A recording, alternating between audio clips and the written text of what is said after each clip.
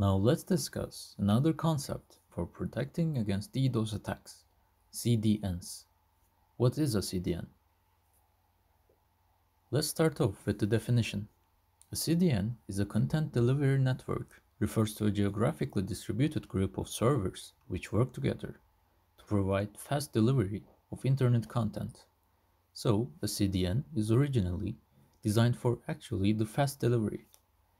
It's not designed for DDoS primarily, although it's also used for that, and this is what we are going to cover. The original purpose is fast delivery of internet content. So a CDN allows for the quick transfer of assets needed for loading internet content, including HTML pages, JavaScript files, style sheets, images, and videos. And this is like the primary purpose of CDN. And the popularity of CDN services continues to grow, and today, the majority of the web is served through CDNs, including traffic from major sites like Facebook, Netflix, and Amazon. So as you can see, using a CDN is a very common solution. The world's biggest companies are already using it, like Facebook, Netflix, etc. But even though why CDN was created was not actually for protecting against DDoS attacks, later on, people started to realize this could be a good tool against DDoS as well. And as it is stated below, a properly configured CDN may also help protect websites against some common malicious attacks, such as distributed denial of service attacks.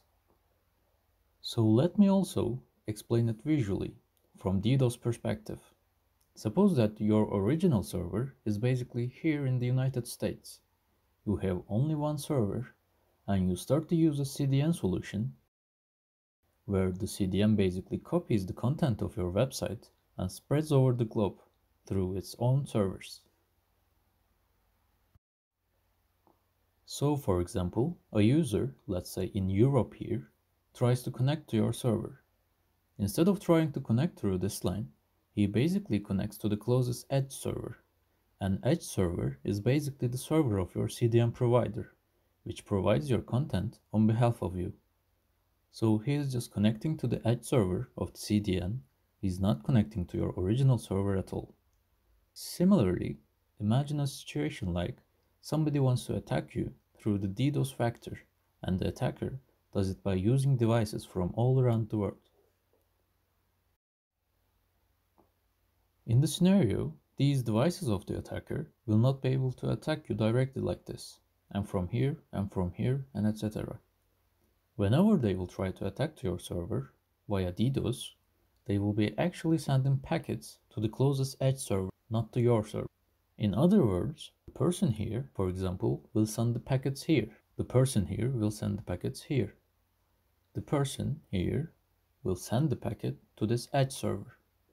So in the end, your server will not be overloaded because your server will be not even receiving these requests, at least in theory.